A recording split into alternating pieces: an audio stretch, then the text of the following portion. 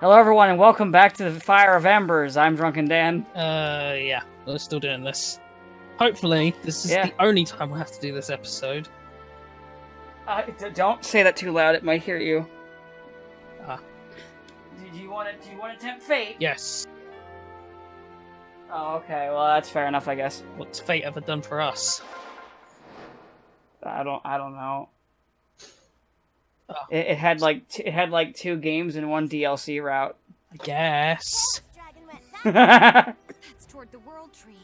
Why would he head there? But yeah. So you're playing Judgment. Yeah, and you're playing Bloodstained, and we both want the other game. Wait, we want the other game. Yeah, you want to play Judgment as well, and I want to play Bloodstained as well. That's that's fair. I just chose Bloodstained.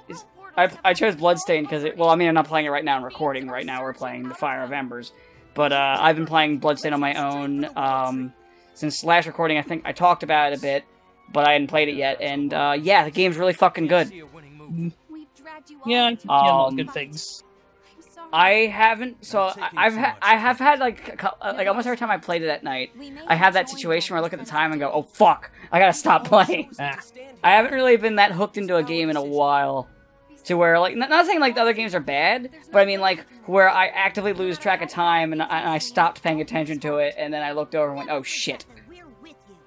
And it's been a while since games have done that for me, but then again, I've lost the ability to tell what time it is thanks to all the years of drinking. Probably also the heat stroke. It's not that hot. Is I thought it here. was really hot in the UK. I mean, I thought it was really hot in the UK. Or was that or was it just yesterday? It was like weeks ago. I mean, it's mildly hot today, but it's not like horrendously hot. It's a bit... Okay, because I was hearing like the humidity and shit were really bad over there. It's like 6 out of 10.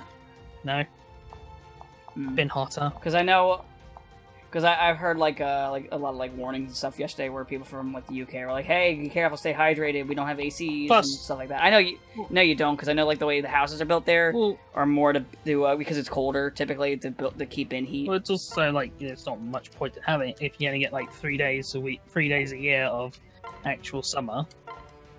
Yeah. I'll put it another way. I also live in the. I live in the frozen north, so. Oh, you're from the north. Okay. Well, not from there, but I live there.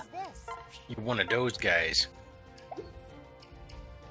See, don't worry, I'm not gonna then try to make it do a terrible impression of a northern accent, because I know better. You don't even know what, I mean, I'd like to know what you think a northern accent is, because they almost guarantee it's incorrect. Oh, they all sound the same, so... So, I've heard it a few times, so I watch Fact Fiend, and occasionally he'll let it out, but usually he doesn't use his actual accent. Where's he from? He's from Northern. I can't remember where he said. I know he's from Northern. What'd you say his name was? Well, Fact Fiend, but his name is Carl Smallwood. He doesn't usually talk in it, but there's a couple times where they reference it, and then he actually goes to his like normal way of speaking. But usually when he's doing videos, he doesn't, because he doesn't feel like being made fun of for having a northern accent. Depends where he's from. He might not even be actually from. He might be not even from the actual north. What is it? Oh, because he might be. I can't remember where he said, because he probably said it and I forgot. To be honest. He might be one of those people who thinks anywhere north of London is north. And they're wrong. I'd have to dig up the video where he talks about it again, because I don't remember where he said, because it's been ages.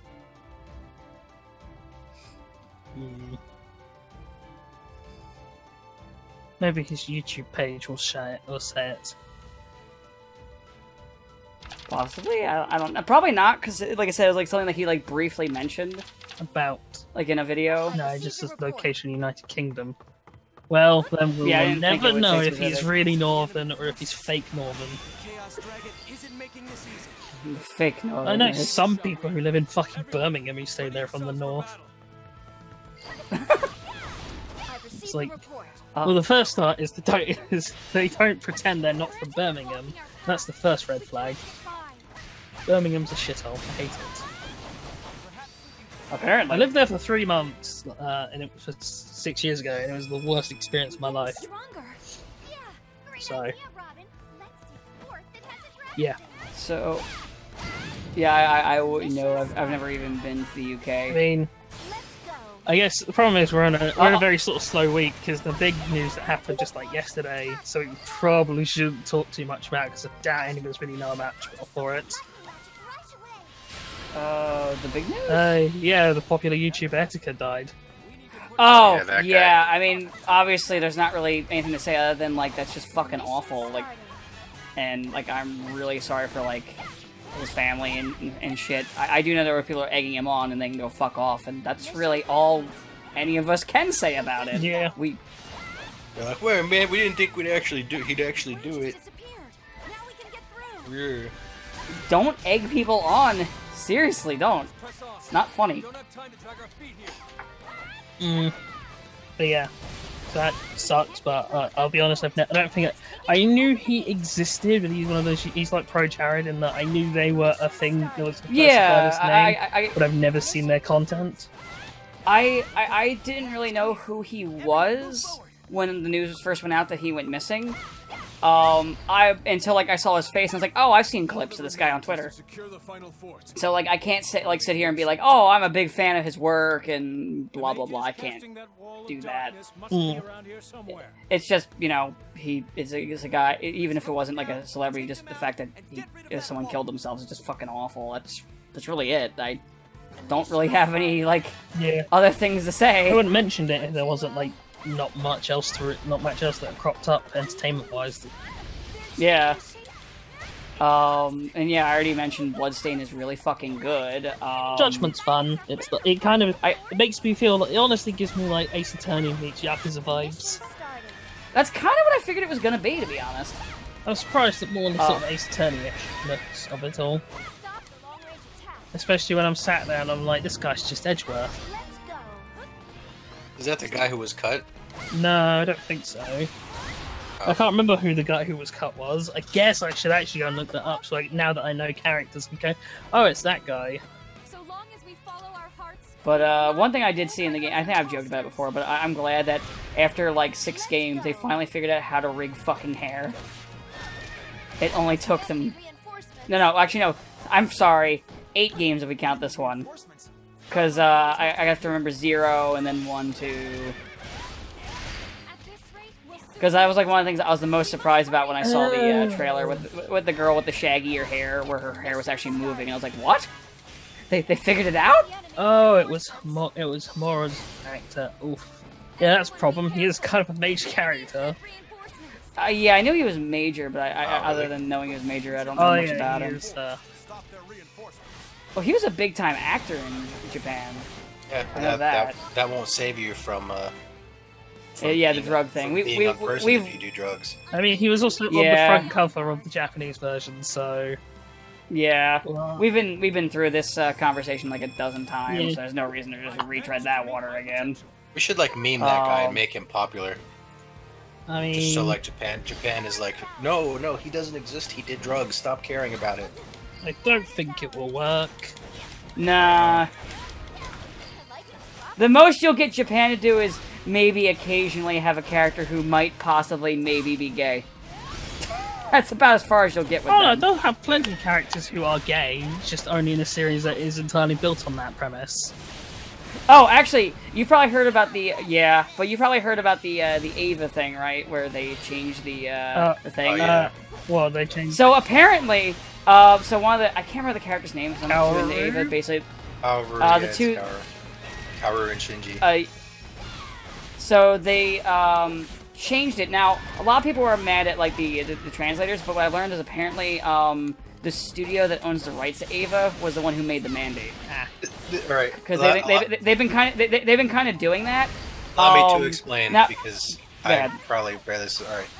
So a lot of the changes they made are actually just like undoing some of the alterations the original dub made way back in the day, and like. The changes that are wrong and like ruin the text and everything are actually what they should have been all along. Because like he says a couple of vague things that like could be maybe possibly romantic, but like not really. And the new dub like just kept it that way, whereas the original dub went all into the oh yeah they're totally gay for each other. I want to point out though that they were completely unambiguous though in Rebuild. Like, Shinji's just straight up gay. In that one. Well, yeah, but that's because of the way they did it, like the way they animated it and everything. Like him just like staring longingly at him and then having like unicorns dancing as they played the piano together. Yeah, they were not subtle in Rebuild about it. I mean, Rebuild wasn't subtle in general. Oh. I mean, Eva's not subtle in general. No, but Rebuild even for Eva wasn't subtle. I mean, surely like Eva's greatest problem is it's a series that at its core it's like, okay, look at all these people, all these horrible people who have all these issues because they refuse to change and, you know, sort of deal with this, and that's bad.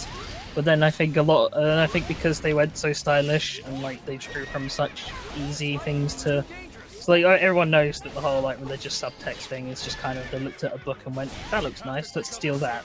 Oh yeah, like he's like even amid like a lot of stuff that he in that was just him just either he thought something looked cool, or Evangelion sounds like a cool name. Yeah, he just thought something that would sound cool, he would just put it in. But I mean, just because you have that element to it where people can look at that and go, oh, it's like so deep because it's like religion or something. It kind of skips away from what the actual meat of the story is about, and then that's why people sort of hold up as this pariah of like, I look it's so deep that I don't understand it, therefore it's good. Not realizing it, not realizing they don't understand it because it's just kind of nonsense. I'm not even saying is bad. I just mean that it seems like a series that is hilariously misunderstood even by its own fan base. That's a lot of like shows, though. I mean, hell, we've joked 100 times about like how Dragon Ball fans often think the series is a lot more deep than it is, or like Toriyama was thinking of this and that. And I'm like, no, he really hasn't. He never did. He never thought of things. He's admitted this. He's been on the record saying this. I've had arguments with people about this. And I'm like, no, this is from his own mouth. This isn't even me being like an asshole. But it has to be like this because my headcanon has to be correct. So Eva is shit because it's now closer to what the original intention was, is what I've gleaned from all of this. Also, they don't. Also, they don't like the new voice cast. Just do what everyone else does. Just watch it subbed. And they deleted "Fly Me to the Moon" from the ending because they didn't want to pay for the rights. I mean, I'm not surprised at that because they didn't want to pay for the rights for the original dub, which were fucking ridiculously expensive. I mean, But also, it's bringing in a new crowd of people that have never watched the show before, and everyone is like, "No, you casuals, get out of here." Yes. People are like that. Or people are like that in general. Whenever like new fans get into it. But people are like, you have to have studied it for like 20 years in order to truly appreciate it. Yeah, no, this is nothing new. People like the gatekeep shit, and whether it be games, movies, TV. It's like all gatekeeping. This is nothing new. Have they ever claimed that like you need to have watched over a long period of time to truly understand it, or are they just like, no, the old version was better? Yes, that's usually it. It's like you're not a true fan if you don't insert variable here that I just decided. You didn't play as a kid, therefore you're not a true fan. Yeah, which is dumb. Yeah, and this is nothing new. This is literally how they operate. Oh wait, actually. I mean, Eva has always been that problem, and that it is both like sort of the gateway series for a lot of people, and it's like that kind of, it's held up in like that. Oh, here's an anime you can watch even if you don't like anime, but like it also therefore brings in like the worst out of Yeah. For Dragon Ball's fan base, the worst you'll get is you'll get shit like say if you like GT, or you'll get like arguments over localization versus the original, or like the manga versus the original. You'll get shit like that.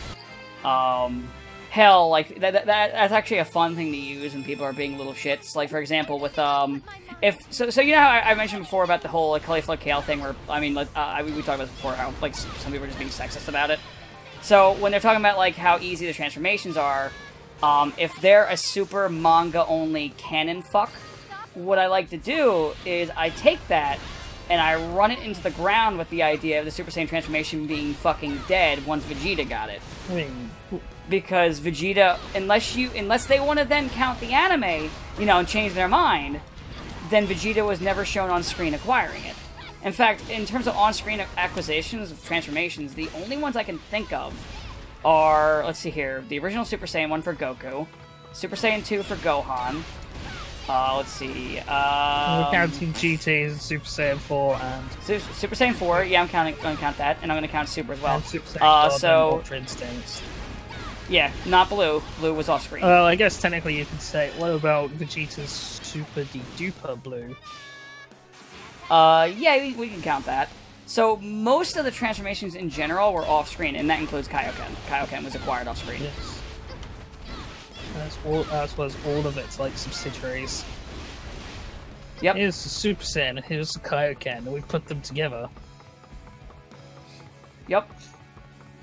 Dragon Ball's dumb. Remember when he just randomly did that? Dragon Ball is dumb. And then, like, you know, it And never happened again. that filler had Pycon in it, and Pycon was good. Pycon was cool. Pycon was better Jiren than Jiren. Listen, being better than Jiren isn't hard. No, I mean he First, was you just better at being Jiren's exact character. Like I said, it's not hard to be... Oh no, I agree with you. I know what you're saying. Haha, Saiyan. I know exactly what you're saying. But yeah. I don't know. Toy Story 4 also came out, I guess, and everyone loves it, and I'm sat here like... But every time... I know everything I know what the ending everything is, I hear about it just basically says, oh, this movie's good. But it's also super unnecessary, and I'm like, isn't that sort of a problem? Yeah, That's pretty much what I've heard. I know what the ending is, too. What is They're it? all wrong. That movie was literally terrible and ruined everything good about the franchise. What, Toy Story 4? Yeah. Really? Oh, you saw it? Yeah, it's just like it completely just like threw away all the messages of the previous movies. So Well, isn't it just... You know what? Actually, Saba, since you're the only one here who's seen it, you go off. Go ahead. Have a field day. Go off. Rant. Well, It's your turn. Train Man and I do it all the time. Now you get one. It's just that, like, the whole thing is that, like, you know, about like a year or two after like Andy gave his toys to the girl, and all of a sudden she's just like, you know, I don't like Woody that much. And Woody's like, man, I'm so used to being the favorite, I don't know what to do. But he keeps on, like, trying to be the boss anyway, even though he's not appreciated like Andy did, because he's like, well, she needs us anyway. And then they run into Bo Peep, who, like, ran away. Like, years. Turns out years prior, she's just like, they were gonna give her away at a garage sale, so she just, like, left. And apparently some toys just, like, wander off, and they're like, oh, I must have lost them somewhere, and then they never think of them again. And apparently she can change her outfit, even though I'm pretty sure she's made of porcelain. Yeah, she is. Yeah, she was a porcelain doll. She also broke off both her arms, but she just, like, duct taped them back on, and now apparently they work. Because at one point he pulls her arm off, and then, like, they scream like he just killed her, but then she's like, oh, I'm just kidding. I broke it off years ago. I mean, I won't lie, that's a funny visual gag, but... The basic plot did seem very much like, hey, Toy Story 2's message was about, like, toys getting thrown away, and, like, the sort of... And Toy Story 3's message was about, like, sort of the lingering thing, like, how toys help form people as they grow up. So, like... And then Toy Story 4's trailer just seemed to be exactly those two messages again. With, like... Is that the case, or... I guess actually Steve keep ranting. I forgot what I was ranting about. Bo Peep with the arm Ran away. ruins the message. So the quote villain of the story is like this, like, talking doll character who has a broken voice box, and she's all obsessed with, like, she's in this pawn shop, and she's obsessed with, like, getting the shop owner's granddaughter to, like, want to take her home. So she wants to kidnap Woody and take out his the thing that makes him talk when you pull a string. And he's like, somebody's boy's in the water hole.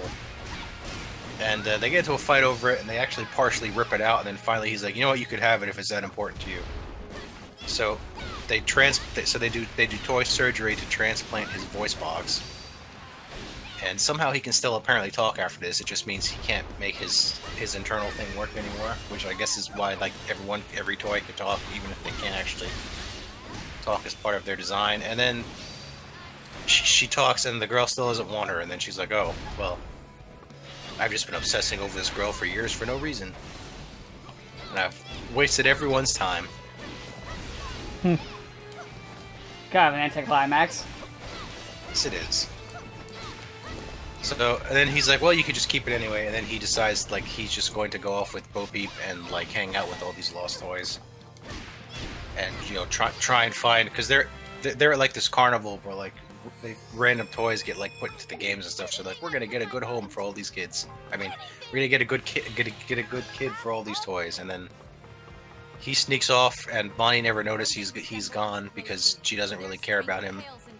And the other toys go home, and that's basically about it. Just, like, whatever the messages of the original movies are, it just kind of stomps it all onto the ground for, like, hey, just go do whatever you want.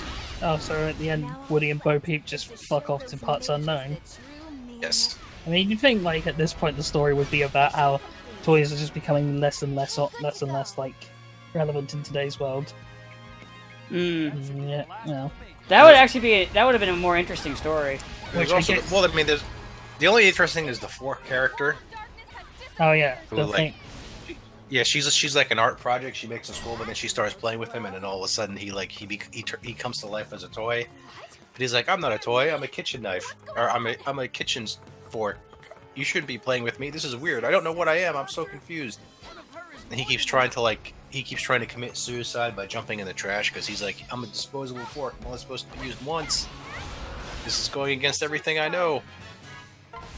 But then at the end, he kind of, like, accepts his place as a toy and everything, and it was kind of weird. I'm not sure if that was supposed to be, like, a reference to transgender or, like, trans species or as a toy that is something. Literally going to get thrown in the trash at some point, though.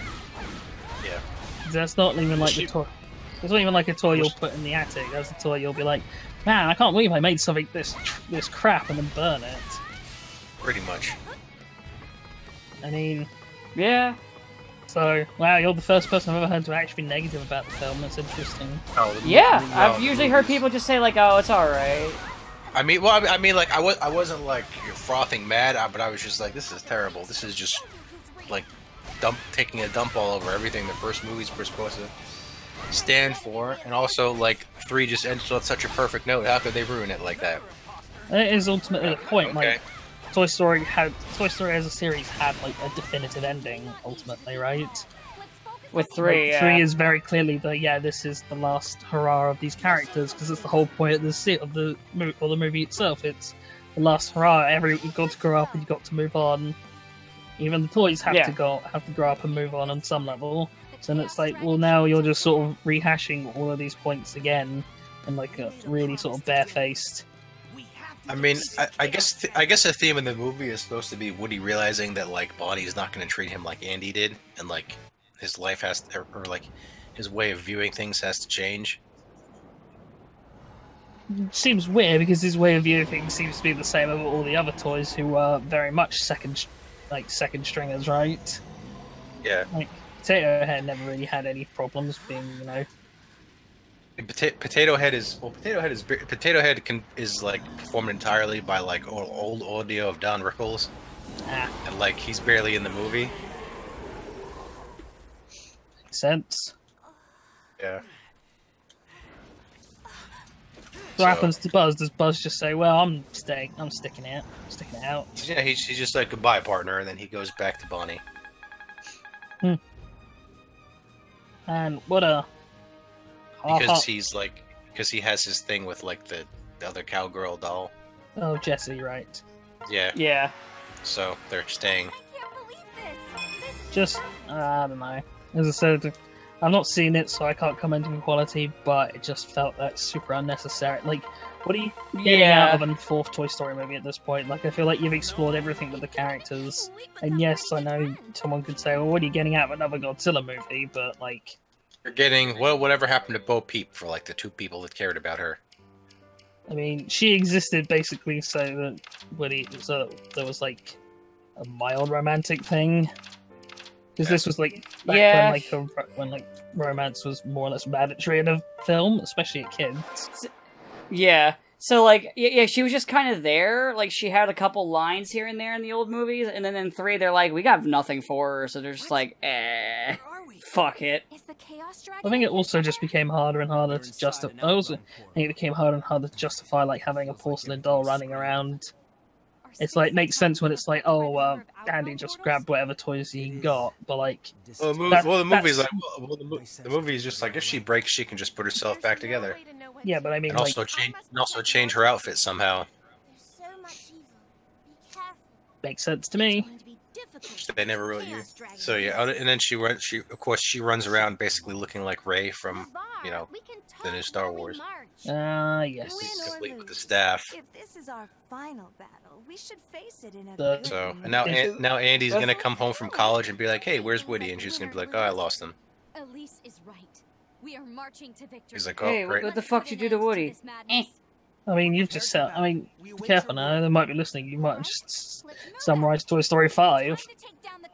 They're like, Toy Story 5, the return of Woodums. Oh my god, it's gonna basically be like Star Trek, isn't it? So you have like. I'm just saying. People are saying like, is it a good idea that like, when you go back to the sequel and you're like, man, he should have done that other thing in the first movie. Like, he like Woody should have just stuck with Andy probably and been like his collector's item that he was somewhat fond of for the rest of his life. Yeah. And to like be given away to a girl who lost interest in him in a couple months. I'll see that it's done. Now well, she got a new iPad, so you know it happens. but that's not what happens, is it? How's this? I know it's not. I'm just being. Which is what it should have been. Hell, I'm pretty sure that's like actually mildly the plot of the new Child's Play. I remember one of the original ideas they had back like in the 90s and like early like in the 2000s that they had for Toy Story 3 was like when toys go bad. So when I first heard this, I thought that's what they were going to be doing, was that idea of like toys going nuts with the whole, you know, they're actually sentient thing, but no, that's not what they did either. I'm actually disappointed that's not the route they took, because I wanted to see that. No, I think the original route was just them like the Buzz Lightyears were going to be recalled or something. Yes, I remember hearing a plot summary of like Buzz Lightyear gets recalled and the gang has to go into the factory to try and rescue Buzz. Or something like that, but then we got Toy Story 3, which, I don't know, I like it, but I think 2 is my favourite. 3 is a decent send-off, 2 is definitely better. Like, 2 has everything, 2's got all the right jokes, it's got all the right fucking characters. It's like, basically, it's got fucking Fraser Crane. And, It had a better Star Wars-esque hero-villain meet than Last Jedi did. With the fucking Emperor Zurg on the elevator with the fucking Nerf ball gun. and That's still like one of my favorite scenes. And Toy Story 2 had a really good video game. Yeah, it did.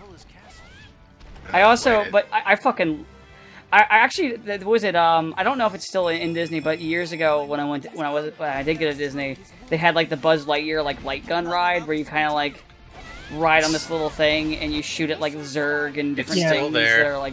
It doesn't work very well anymore, but it's still there. I'm not surprised given how old it is. And one of the things that happens when rides get older and they're not used as much, the upkeep goes to shit, and then eventually it gets replaced by something else. I mean, it was there like 15 years ago when I went, so... Yeah. So, like, it's gonna probably get replaced, probably, if I was to guess. If it probably given where it is, probably like a Marvel ride. I still remember. No, they can't have Marvel in Disney World. Why not? Because Universal owns the rights to the theme parks.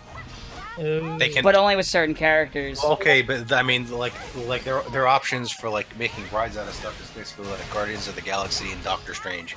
I mean, you can literally just reskin the Buzz Lightyear ride, and it would be a Guardians of the Galaxy ride. Yeah, actually, there is a Guardians of the Galaxy ride. I can't remember which one it is. That's in California.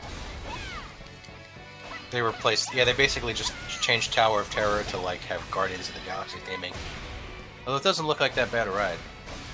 It helps to like the. Yeah, no, I've seen it, but it helps that the Tower what I mean of Terror, is like anywhere other than Florida is like pretty half-assedly made.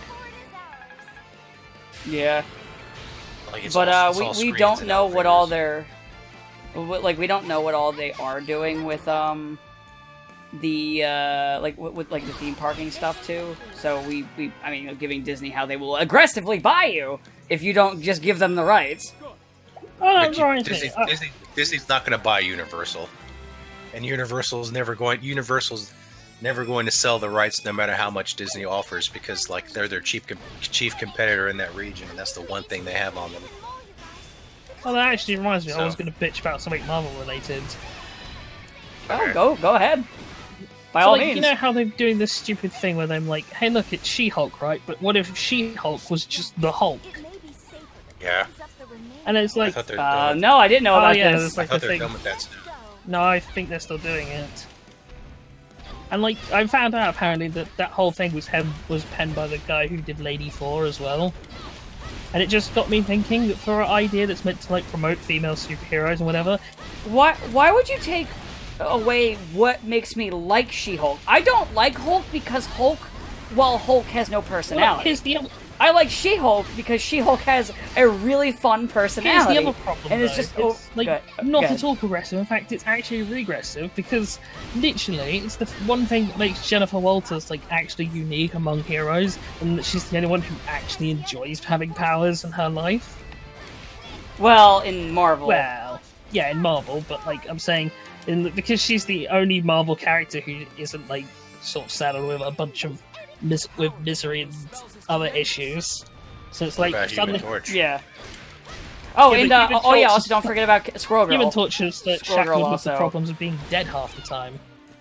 Well, Squirrel Girl also likes having superpowers. Yeah, but she's bad. She doesn't get hurt. She's nowhere. I would say she doesn't have nearly as many solo runs as She-Hulk does, and therefore doesn't. Well, yeah, no, she's only gotten the one so far. Therefore isn't as prominent. I mean... No, I just mean it's like there are ones, it's just they're not as many of them in Marvel as there are in, like, you're DC. taking away these attributes that did make her, like, different, stand out from the rest of the cast, alongside the fact that she was already plenty strong, and instead of, like, you know, building on the character, and like, now she just turns into an actual, like, mindless rage monster, like the Hulk. So it's like, you took the Hulk, and then you slapped a pair of tits on it, and it's like, but that's hilariously like baffling to me because it's so far removed from what made She-Hulk actually popular and liked and well liked. It'd be as lame if like suddenly like the current Miss Marvel like just suddenly started having the same powers as Carol Danvers and they got rid of her like stretchy shape-shifting kind of powers. Well, that's because they're going to kill off Captain Marvel. I mean, they're killing off Carol apparently. Supposedly, I highly doubt it. Allegedly. Well, I mean, she'll come back. I mean, yeah. she has a movie coming out in 2 years, and she's like, you know. Yeah, she'll come back. They're trying to make a storyline with her because Carol doesn't really have many storylines. Man, her books are tanking though. Apparently, like ridiculously bad sales. Actually, what's funny is you mentioned that. So I was so there's a pair of like they made like a bunch of like Captain Marvel dolls. Like back, back when the movie came out, and they have not moved at the same store I go. Yeah, they have not moved since they got put up. Because, spoiler alert, kids don't respond. And I've always thought this a bit stupid, where people like take this attitude of, oh well, if people only sort of are familiar and can you know sympathize with people who are like them in some capacity. Whereas, like, it can't just be that people have, like, attributes of a character or just generally like a character. No, you know one of the key points as to why you like a character is because they are the same race, sexuality, political... Was it, like, as a kid, to kind of actually buttress your point a bit, so as a kid, when it came to the X-Men, my favorite characters were, let's see here, Rogue, Storm, Jubilee, Gambit, Cyclops, Wolverine. Let me guess, because you watched the 90s cartoon. Yeah, I'm going by the 90s cartoons. These are like, and also, and like Beast. Oh, wait, no. Actually, scratch Wolverine and Cyclops. I liked Beast and Nightcrawler more. But that's what and that's what I'm getting at, is that at the end of the day, you don't like character. You don't. I guess some people might say, I want these characters to like think like I do and be like I am because that justifies my own life choices or my own sort of way of feeling. But I think that the end all be all is people like characters because they're good characters, right? And rather than like sort of have the attitude of like sort of trying to like it can't just be that Carol, you can't, like, for some reason this belief that you can't just have like a strong female character or a female character who's just like a character and is strong. It has to be that you have to make the core concept of it they are a strong female character. By which I mean, like, you have to make it abundantly clear who they are by beating it over the heads, and like how much better they are than everyone else. Like, we've all seen the sort of worst case scenarios of this, where you have like the characters who are just the aces at everything, and like then you get these moments where it's like, hey, look, they're beating up they're showing these like horrible misogynistic guys that they are the power of the vagina. It's like, you think of all the other like sort of really popular ones who have stood the test of time and how they didn't have moments like that. I mean you can deal with like issues with sexism, because actually, funny enough, Kenichi deals with it a bit. Yeah, you can. With the Kisara and Freya. Oh, you can definitely deal with it, but like, what makes Kisara and Freya like strong isn't with you having to constantly just sort of pander to like the lowest common denominator of saying like, hey, look, they are women and they are strong. It's like, oh, look, here are these really skilled martial artists. Also, I guess they're girls. I mean, it's like they do deal with sexism in their story. I was using it as an example of like doing it right, because they do a really good job in their story. Hell, it even comes ahead with the whole Kenichi and her thing, where, actually, I need to stat this stuff up. So can you kind of explain it better? Because I'm going to be stuttering like an idiot while I'm trying to like basically level up characters because I got my ass. Well, the whole point is that Kenichi has this like moral code where he refuses to fight women, right? For what? Because he has this thing of chivalry where he's just always been taught, no, you don't hit girls, it's not right. By the way, all of his masters, men and women, actually start laughing at him when he says everyone else points out this is an incredibly stupid idea, because he will fight a lot of women who can and will kill him, given a chance. And it's never a case of, oh, and I mean, hell, Miyu is like a better martial artist than him for the vast majority of the series. Yeah. The whole point is, it's not a matter of like, are they they're inferior. In fact, most of them are better than him. He just has this moral code. He will not break from it. As I said, it's a form of chivalry, but you know. But then, of course, but then like Kisara does still fight, and she does fight men, and she fights everyone, and her fights are never clean either. She's a punk. Yeah, but I mean, even if she wins, she still gets some scrapes. Like, yeah, she gets beat. I see what you mean. Like, victories aren't effortless for her, or really any of the characters. They all get beat up in their fights. Like, that's one of the things too in the way that they treat fights, regardless of the gender of the characters. They treat it the same way for them as any other character. They don't really like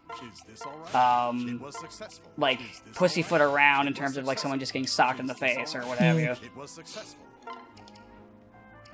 Think of it more like, for the audience, think of it more like when you play a video game. It doesn't matter what gender the other character is that you're fighting, you beat the shit out of them just the same. In fact, that's kind of how Kenichi does it. And in fact, one of like the sort of core fight between Kisara and Freya when they finally come to blows is based off of Freya having the idea that you can only sort of compensate for like the physical difference between men and women by using weapons. Kisara's like, no, you just be better at kicking people. And Kisara wins in the end. She gets sent to the fucking hospital in the end, but she wins and proves her point. Yeah. So like, you can deal with it. It's just a lot of stories that try to are shit at it. I think because in order to really because you need to sort of sell it, but like you need to do it in a way. But like, I think it's also sort of the same sense of like almost misguided chivalry thing, where it's like nobody really wants to see like a woman get beat the fuck up usually, right? But like, and that lends to the problem of like, well, you need to sort of make it so that women come away from fights semi-clean, like, because, well, then you'll be accused of just sort of being abusive to women by having one get, like, punched in the face and socked in the face a whole bunch. Like, if they get as badly bruised, and, like, I don't know if this is true, but it definitely feels like the sense of almost, like, women are still treated as dainty figures, so you can't knock them around too much in movies. Yeah, no, I agree with you. I've been kind of critiquing that for a while. Like, what was it? This is wrestling. So there's this really stupid match type that they have in WWE. Now, by the way, a lot of independent rings will just have mixed fights, and it's just like, whatever. They just like, yeah, they have a match. Is there a storyline about it? No! But in WWE, they have this thing called mixed tag. So the way it works is, one team is, both teams have a male and a female as the wrestler. Now, here is the rules with it. Basically, I figured this out from the game. So, when if it starts off with both of whatever gender in the ring. If one of them tags, let's say the guy tags in the girl, you pretty much have to immediately tag the other girl in. Otherwise, you will get yelled at by the ref, and if you don't, you will get DQ'd. This isn't a joke. This is what happens. Now, in terms of the actual fighting bit of it, if the girl hits the dude, it's fine. So how I learned in the games, if you want to win and cheese it, start off with the dude. As soon as you can, tag the girl in, and then beat the shit out of him. And he literally cannot put his hands on her, because if he strikes even once, DQ, and you win. So you can literally just beat the shit out of him the entire time. Yeah, sounds about right. And that's pretty much how that, how the rules of that fucking thing work. And it's stupid, and honestly, it is misogynistic, because it's basically saying, like, oh, well, he can take the blows from the woman, because clearly she's weaker. But if she gets hit, oh, well, that's just, she can't, because she's a woman, and clearly weaker. It's sexist. But I think there's... I know it's misplaced chivalry, but it's sexist. Yeah, but I think another problem that comes specifically in, like, movies is sort of to stem from that, is that because you don't really want to see women, like, too badly, like, struggle as badly as, like, male counterparts would, you run into this problem of making them seem like they can do, or making them see win fights sort of effortlessly. Like, I won't get too much into the Reyes Mary Sue argument, because, you know, we could be here forever about that. But, like, one of the key things is that she does win fights without really trying at all against people who are far more seasoned than her. And she doesn't lose a single fight. Like, there's not really a case of, oh, like, I'm sorry, I know she's fighting old man Luke and all, and they're not using lightsabers and he doesn't have the Force, but, like, still, come on, you can't even have her just get knocked down, like, tripped up by Luke. Is that like how she beat Kylo Ren on her first attempt, even though she never held a lightsaber especially when he's the one training her? Because, like, when I write, like, say, like, the sensei-student thing, especially while they're learning, I always have it be clear that while this character might be skilled or getting more skilled, the person teaching them is still worlds better than they are. And then... So, like, when they spar and they, like... Yeah, they don't... It's not like a full fight, but it's, like, kind of the... Oh, she's mad because Luke's keeping secrets about his dark and troubled past. No, I meant her and Kylo. Oh no, because they have the throne room fight instead. Remember, where they have like all of those guards, and Rey unveils her latest in Force power. Which I was like the problem with her beating him like the first time she tried is that, like, well, now what? Yeah. Like, is she just going to beat him every time? Well, they sort of almost hand-wave that in Force Awakens by saying, "Oh, well, we've got to go and complete his training." Well, not even doing that. No, but I mean, the thing is, there's one movie left. It's not like they're going to lose in the final battle. Yeah, but like there is.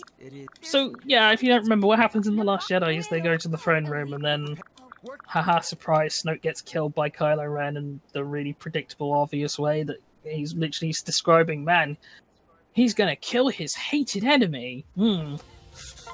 That's ominous. Oh, it means me. Shit. Oh, I am the dead. And then they fight a whole bunch of his throne room guards, and that's when Rey unveils her latest and greatest in Force powers. The ability to make a knife that was about to stab into her back vanish. Put me in. Have I ever actually explained that? No. Also, in the throne room fight, the choreography is actually really sloppy, and there's a point where Rey is like fighting a guy with like twin knives or something. Twin, like, vibro knives or whatever, and he, like, grabs her. He has, like, 2 knives in one shot. She, like, moves, her body moves and covers his hand, and then, like, the split second afterwards, his second knife is gone. Because otherwise there's no justifiable reason why he didn't just stab her, beyond, well, that's not what the fight choreography said would happen. Like, literally, they get rid of the knife, like, midway through the fight. It's not even, like, reshoot. No, they just edit it out in post and hope people didn't notice. But your brain dead. Sorry, I just wanted to do that. But it's like that kind of level of... Yeah, and it's that kind of... Yeah, like, the fight. That's the fight. That's the annoying thing. Is that fight scene was probably the only good thing people had going for it, and then even that's trash. It's like, so apparently, like, even though they're like mortal enemies and everything, like, she's going to beat him every time. Like, at least, like, Luke lost to Vader and then had his big rematch in the final movie where he finally won, which is usually how those things go.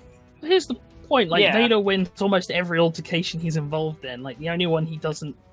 The main one he doesn't win is in A New Hope, where he gets like shot by Han while they're in the TIE fighters. But like, you know, he had Luke dead to rights then. He beat Obi-Wan. Obi-Wan suicided, but. Well, yeah, but Obi-Wan beat him earlier, like in Episode 3.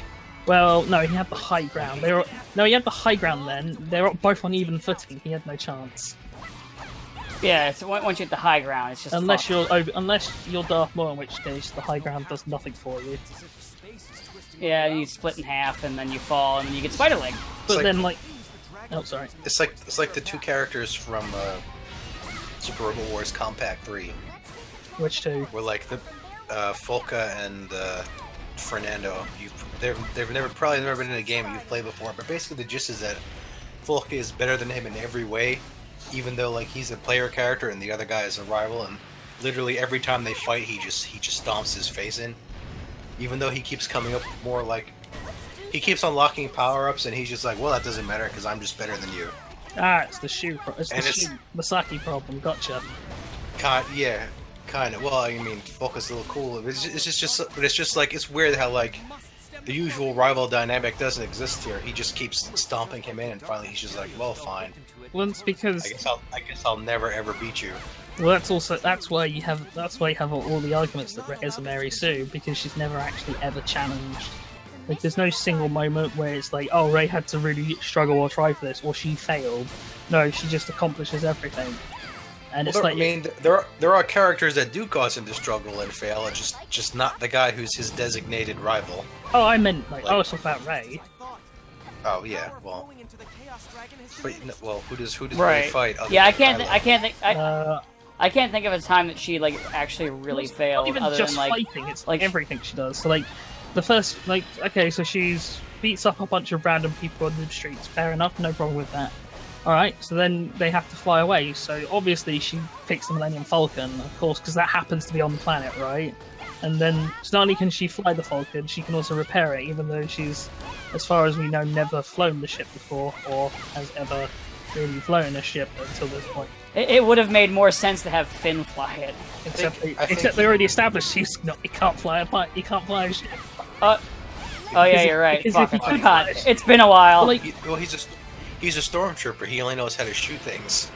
Like, they don't teach them how to pilot. Except for the pilot troopers. But like, so she can fly the Millennium Falcon, and what's worse, she can repair it better than Han Solo can when they meet up later. Oh yeah, I forgot about that. She Yeah, just instinctively knows how to do like force mind control, and then she just sort of grabs a lightsaber and instinct. Oh, so there's a point where she like sort of snipes a stormtrooper with a pistol, which in of itself nobody would even be that bothering, but it's the fact it's that coupled with like her being everything else. On top of that, and then finally, you know, she gets the lightsaber and she matches Kylo Ren. And it's like, here's the problem, right? Because a lot of people will say, oh, Kylo Ren got shot by a Wookiee bowcaster, and that means he was weaker. And that'd be fair enough, except it was part of the Star Wars canon stuff they still left alive and around, and have even like reaffirmed multiple times, is that Sith get stronger when they're in pain. Well, I mean, they get stronger when they're in pain. I actually didn't know that. They get, well, thing is, someone like they get stronger when they're in pain to a point. Like, if you're like mortally injured to the point where like. It wasn't that mortally injured. He got up, who was like, I mean, running around lightsabering people. So I mean, if you have like a big hole blown through you, it might be more detrimental than helpful. It might be, but then, as I said, it didn't seem to encumber him that much. So I'm willing to say that it did. That if we're gonna say that the Sith get more power if they're in pain, and then we'll just say, okay, maybe the shot was enough that it offset that, so he didn't actually improve. But it's still like him more or less okay fighting a girl who's never held a lightsaber before in her life. Vader was in lightsaber is agony from getting and a lightsaber burned off, but that just made him. And I wanted to add to that, and like a lightsaber, like if you could say like, oh, she has experience fighting, but like the weapon she used before, a staff, it handles a lot differently than a sword. Plus, also she uses a staff against people who are mostly unarmed. It's not like versus someone who's literally been trained to like use a lightsaber in like combat. It's the difference of like it's one thing to be able to hit people with a stick and beat up people who don't have a weapon, but it's another thing if you're against someone who has a similar weapon, and more than that, training in how to fight people who are using the same weapon. So it's like, as I said, it's all of these factors combined together that push into the Rey can do anything problem.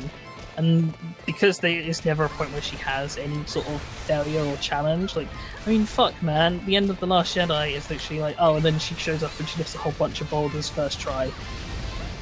Like, at the very least, say what you will about Luke and Han, they have, like, very real, tangible mistakes and fuck-ups. Yeah, no, I agree. And then it makes it more it makes it far more satisfying when you see Luke beat Vader than it would have been if he'd have beat Vader in Empire.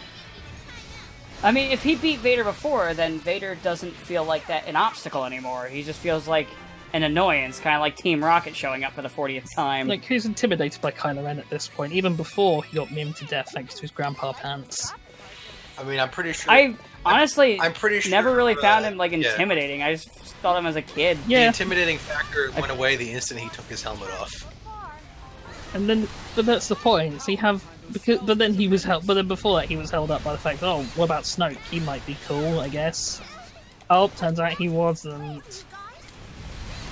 Turns out he doesn't matter because. Turned out they wanted to subvert everyone's expectations. Because who wants like a well-crafted story in today's world? Now you just like. No, we just want to make sure that the internet people can't guess it correctly months before the movie comes out. And that's the stupid thing. It's not even like it's not even.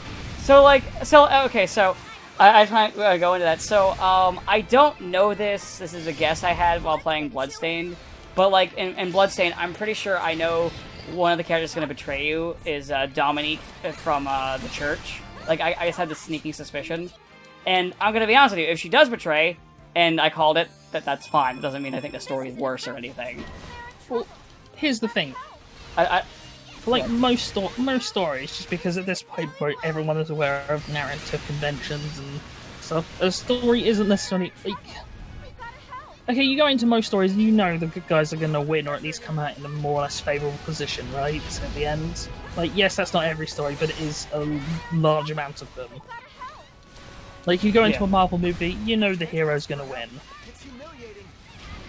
People went into Endgame and everyone knew what Endgame was going to be. Like, you knew what it was going to be. I knew what it was going to be. Saber knew what it was going to be. Pretty much. Like, nobody was really surprised at Endgame, but it's still the only thing that took me by surprise was Widow. Oh, because she got soul stoned. But yeah, and because she still has her movie coming out, so I was like, oh okay. I kind of figured she, if anyone, was safe, but all right. I thought her movie got cancelled, or is that still? Oh, it's still coming. They're shooting it right now. Maybe it'll be her twin sister. Or they'll just make it, or they'll just use the second Black Widow. Well, they think they're gonna use it as like in the past to also set up the second Black Widow in the future. But like, I mean, it's still starring her, and she's still gonna be in most of the movie. But like, so, you know. But I mean, the vast majority of people who went into Endgame knew what they were getting at, and it's like, still doesn't stop people enjoying it though. There's just one video of this guy who like didn't watch a single one of the Marvel Universe movies. Like he went to go see Endgame, and like he was just lost throughout the entire thing. Man, no surprise. Hey, I'm watching the second part of this 2-part movie. I don't know what's going on. It's like if you've never seen anything Dragon Ball related, and you just watch Broly. It's like he had a vague idea of who the characters were because he was somewhat familiar with Marvel from like cartoons and stuff. But like when the portals thing happened, he's like, "Why didn't all these guys come out to help them earlier?"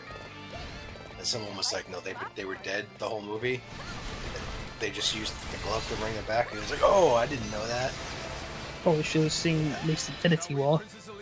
Yeah, no, well, that was the whole point. They were just like, because he was like, he had no interest in any of the Marvel movies prior. So they're like, you know, it'd be funny if you go and see this, like, big climactic movie of all 20 movies with absolutely no context to anything. He's like, yeah, I guess it would. Okay, I'll go see it. Yeah, it went back, and then, yeah. But, like... Went about as well as you'd expect. As I said, most people who knew roughly what they were getting out of their game, and everyone else seemed to enjoy it. I thought it was fine. You know, yeah. I think a few things I didn't like about it, but nothing like. I think they made a few questionable decisions, but you know. Yeah, they brought back MCU Spider-Man. Well, but I mean, as far as like, you know, rather than using it as like a way to get people accumulated to the newer characters and use the old characters to like pass the torch to them, they just kind of milked the old characters' last movie for all it was worth. Like they were just trying to get as much money out of it as they possibly could in case it doesn't work later on. Well, yeah, that's what they're trying to do. I kind of suspect will be the case, but that's more or less that's just a theory. We'll figure out as time goes on. Like, we'll see what all happens in the end. You know, like we're just not there yet. Like, rather than just hoping that like people really like Carol later on because she's the one they decided to be the face of the franchise, maybe they should have like spent the majority of the movie like, you know, having her interact with the popular characters and get a feel to make people like her more. First, the problem is that like that's not what Disney and I guess any corporation really wants. They don't want. They seem to be under the illusion of great characters just exist. They don't. They come about because of like numerous reasons, and it's like hell. Most like incredibly most characters people like hold above all else come from entire franchises worth of content where they get developed and challenged and changed. It's not just that, hey look, here's this one character we put in one movie and now they're gonna be the face of everything. Yeah, like so like Iron Man got popular because of the movie. But like Iron Man was still a character for like 40 years or yeah, more or less, like... but I mean, like, to be fair, I'm not talking about mainstream popularity, because he's still... Because remember, he had an animated series back in the 90s that did not do very well. It was a shame. It was the second season was pretty decent. First season was kind of... Yeah, first season very much reeked of the Fantastic Four and Spider-Man 1 did pretty well. Actually, I think the Hulk series was really good. Yeah, a lot of those didn't, like a lot of the other ones other than Spider-Man and X-Men, right? X-Men and Spider-Man. And X-Men, they did great. The other ones didn't do too hot. Like, so remember, they had Avengers back in the day, and nobody fucking cared. They had Avengers, but they were like, it's the Avengers, but you're not allowed to use any of the real popular characters. So they had to make do with like they had to make do with Ant-Man and the Wasp as like the headlining ones, which was my first major. Well, this was back when obviously like Marvel didn't have like a parent company with like its own animation with like connections, so they basically like sold off characters to highest bidders. Like they could have Captain America, because they were Iron Man they had in one episode. So like the money they lacked back then was really noticeable to where like the X-Men cartoon was good, but like it didn't have half the budget of the Batman animated series to give an idea. Well, that's because, yeah. It was actually funny because I was slowly starting the rewatch of BTAS, which I guess I might go more into more detail when we get to part 2. Yeah, sure. I might actually split this off into 2 videos because this level is taking a really long time anyway. Because I'm looking at the time and how long this is taking me to beat. I might, like, kill this opponent I'm fighting right now, and then pause it, and then we'll continue off next time, because, Jesus Christ, I think this is the final level, and it's just taking a long time. Because the enemies are just, like, damage sponges this time around. Makes sense. Alright, yep, that's what I think we'll do. Tune in next time for more of this nonsense when we'll talk about Batman. And funny enough, I've been watching Batman Beyond on my own. So we got some interesting frame of references to draw from here. Yep. So, see you guys next time, and have a good day.